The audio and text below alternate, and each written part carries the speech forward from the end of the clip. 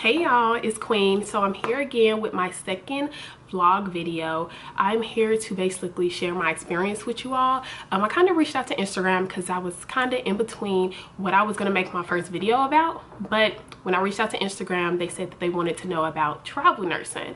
So I have only been doing travel nursing for 6 months, but I've learned so much along the way that I kind of want to share with you all.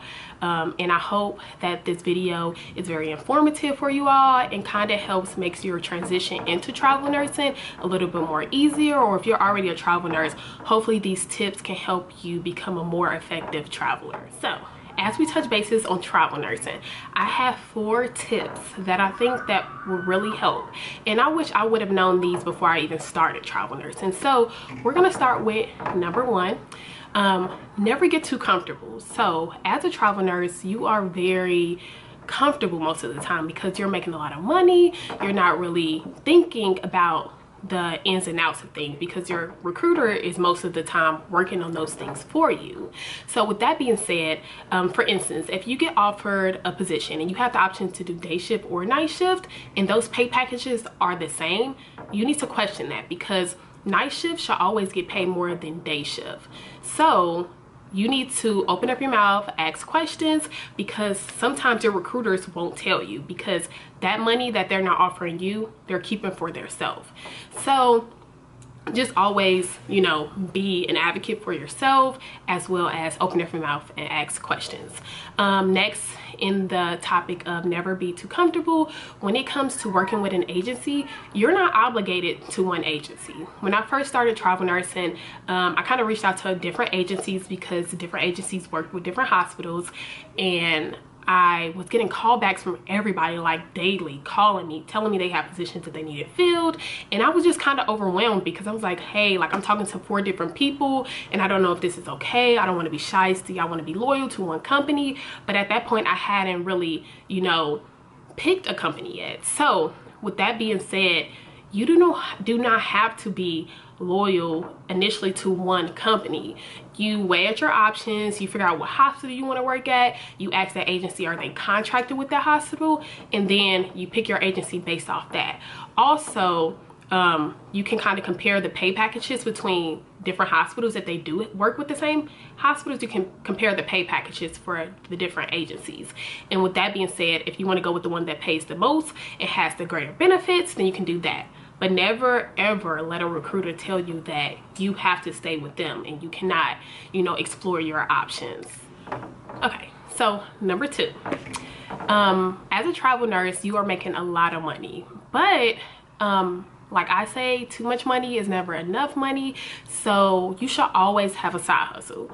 So with the money that you're making, you can always invest in yourself if you want to do that and start a, you know, business, become an entrepreneur, or you can even invest in stock or do something. Just don't just be a travel nurse alone. Like, pick up a side hustle.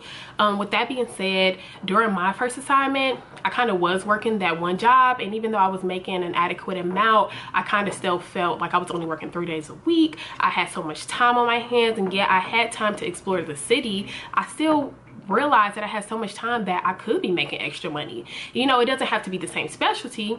So I went ahead and looked into different options. Here now, I'm working part-time at a medical spa. We do IV infusions for different things such as cold and flu, hangovers, sinuses, jet lag, fatigue, and it's very low stress. So as I'm working my very stressful assignment, I have a part-time job that I work 1 to 2 days a week, and I'm making, you know, passive income because it's very low stress. And I really like that because it's like I get paid from 2 different places. And next, as travel nurses, we have the opportunity to work per diem or PRN. So if you do want to work into your specialty and you just want to work at a different facility within that, you know, span of time, you can go work at a different hospital in the same specialty, different specialty, it doesn't matter. Just pick up a PRN job, part-time job or something. Also, per diem, I'm working as a set nurse. So a lot of people don't know what that is, and I'm just gonna give you all a quick summary of what it is. It's basically if an infant is in a TV show, me as a nurse, I go on the set and I assess the patient, the infant, and I intervene if anything goes wrong. 9 times out of 10 things don't go wrong. So with that being said, an infant can't work more than 2 hours. So that per diem work that I'm doing, I'm literally there for 2 hours working and then I'm done. So kind of with traveling, you don't work as often, so utilize that time to make some extra money. Like, why not? Okay, so number 3, this is like the biggest thing ever. When it comes to traveling, you need to know your unit. It's so crazy to me because as a traveler, you're expected to know the things that these other nurses know that have been there for years, months, who have had weeks of orientation, and you only get 2 days.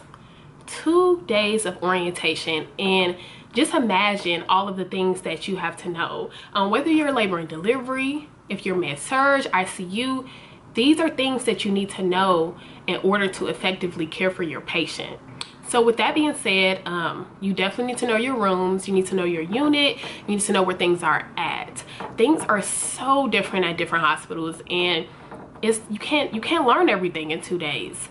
So you kind of learn as you go, and that's probably, in my opinion, why travelers get paid so much, because you're very uncomfortable majority of your contract, just because you don't know the simple things that you need to take care of your patient, and you're learning every single day.